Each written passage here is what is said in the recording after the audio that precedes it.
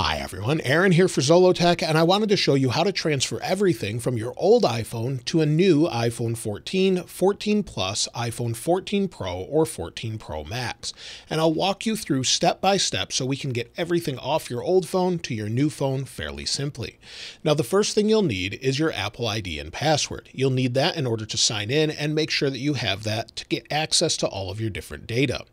You also may need some additional passwords for things such as Twitter, Facebook, WhatsApp, or Google, or even other apps. They do this for security reasons, so you will need to make sure you have some of your passwords available. Now, if you're wondering what actually transfers, it transfers everything. Thankfully, it's been updated many times where it will transfer everything from your messages if you're using iMessage, to your mail accounts, to Safari bookmarks, to WhatsApp chat. That's more recent where they actually move all of that over, as well as just about every single login and account, and even your game saves if you're using iCloud. So if you have your iCloud library turned on, everything will move over.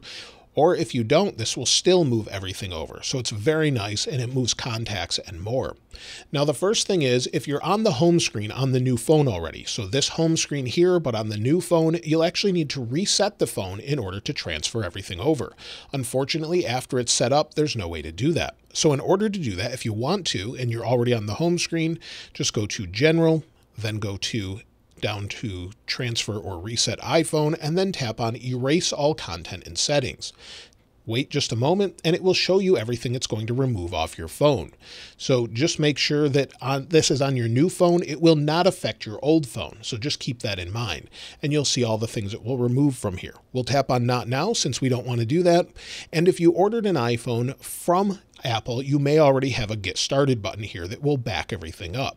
Now there's 3 different ways to restore your data. So you can use iTunes on Windows, or you can use Mac and the Finder. You can use an iCloud backup and restore method, or you can transfer directly from one phone wirelessly to another. I'm going to show you that method as it's pretty much the easiest way to get everything over there. However, you can back up and restore using iCloud as well, and you can do that by backing up under your account name at the top. Once you've tapped on iCloud, tap on Device Backups, and then you'll have the option to back up this phone if it's not on already, and then set up the backup. Once it's backed up, then you can transfer it. However, using this method, you won't need to do that. So now let me walk you through step by step. Now that we have new eSIM cards in the new phones where they no longer have a SIM card tray, in the United States anyway, now you can move your SIM card if you're not in the United States. Otherwise, it will actually prompt you to do that, and I'll show you that in a moment. Now let's transfer everything over. The first thing we need to do is just slide up on the lock screen and select your language. Select your language, and then automatically you'll either have a prompt on the old phone, and if it's not showing, which I set up purposely so I could show you, just lock your phone and then unlock it. And you'll see it says Set Up New Phone, Unlock to Continue. So we'll tap on Unlock to Continue and then go to Set Up the New Phone. It's going to connect to the other phone, and then you'll have this camera option where you can scan the code that's on the new phone. So it says Getting Things Ready. We'll give it just a moment, and it says Waiting for the other phone. Continue on your other phone. So we'll give it a moment. And as you can see here, we have an account we can select for the phone. So it could be you, could be a child that you have, or someone else in your family, or just a significant other. Go ahead and tap continue once you've selected them. And now you'll have to enter the passcode of your other phone, the same passcode you enter when you turn it on for the first time. Now it will take just a moment to activate, and then we'll move on to the SIM card part. Now, if you have a physical SIM card, you can move that at any time. However, the iPhone will actually prompt you to put in an eSIM if you're moving from a physical SIM or an eSIM on a different device to the new phone. And it's pretty simple to do. So let's give it just a moment here. And because I don't have a physical SIM in the other phone, let me show you an example from when I set up my iPhone 13 Pro Max for me personally when I was doing the unboxing video. So this is what it looks like. Now, once your phone starts to activate and once it finishes, then it will prompt you to set up an eSIM. It will give you the option to transfer from another number or set it up later in settings.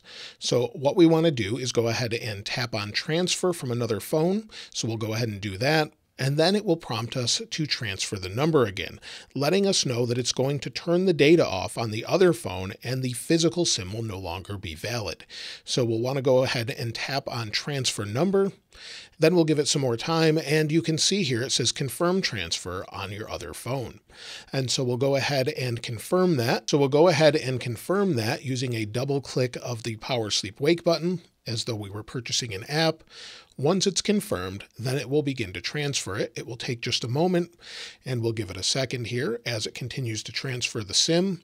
And it doesn't take long, and it's pretty easy to do. So again, give it a few more moments.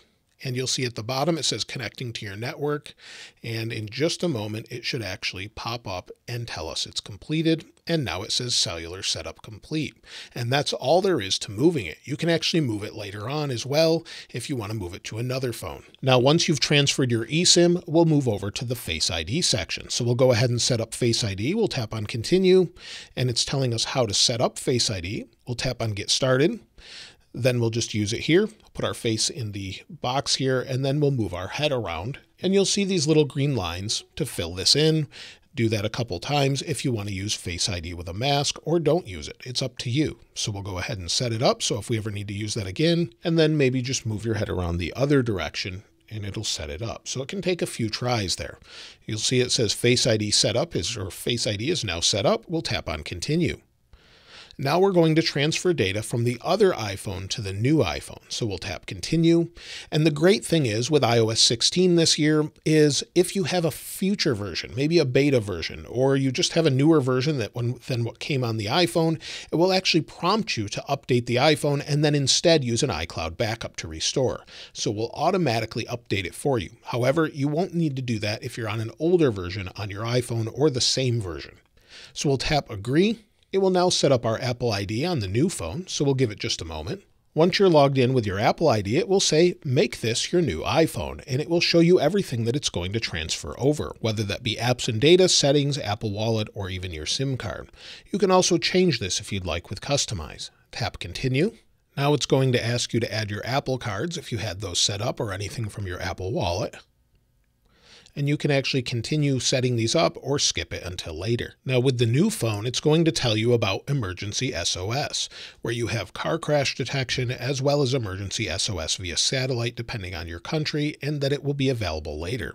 So just if you want to read about that, go ahead, and then when you're done, tap continue. Now it's going to begin transferring data from the other iPhone to the new iPhone. And this can take time depending on how much data you're using up on the old iPhone. So if you had a 1 terabyte iPhone on the other one and it's completely full, it's going to take much longer than if you only had, say, 20 gigabytes worth of data on the older iPhone.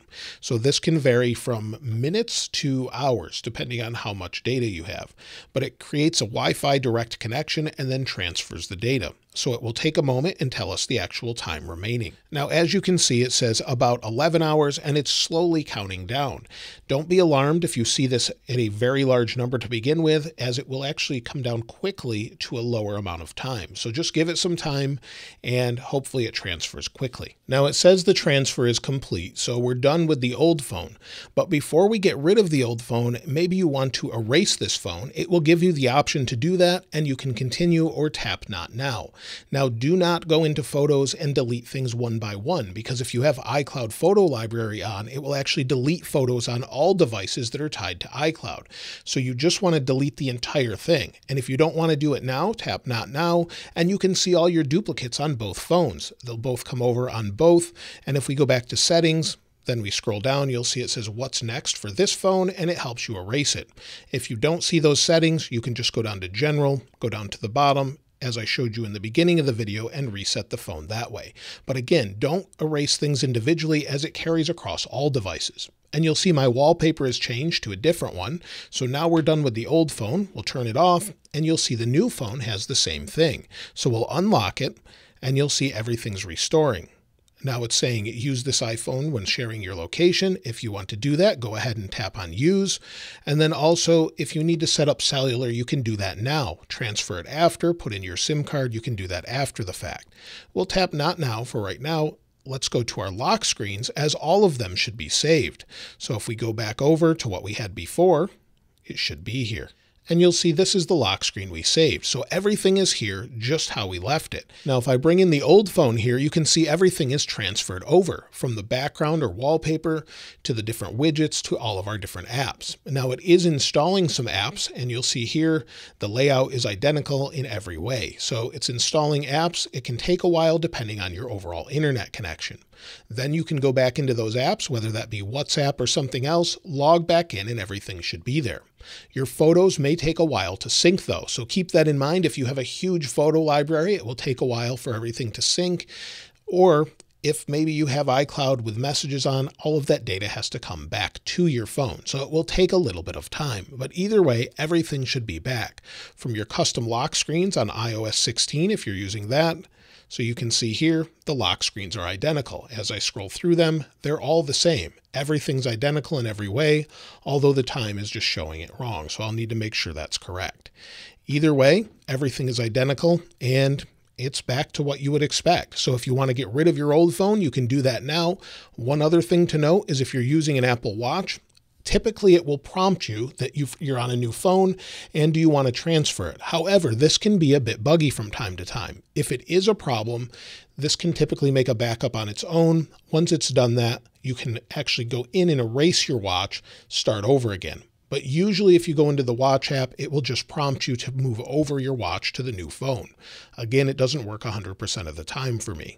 But other than that, that's it. Now, if you want to use your other phone, you could actually use them at the exact same time. If you have messages turned on, you could use messages. You'll see it on both.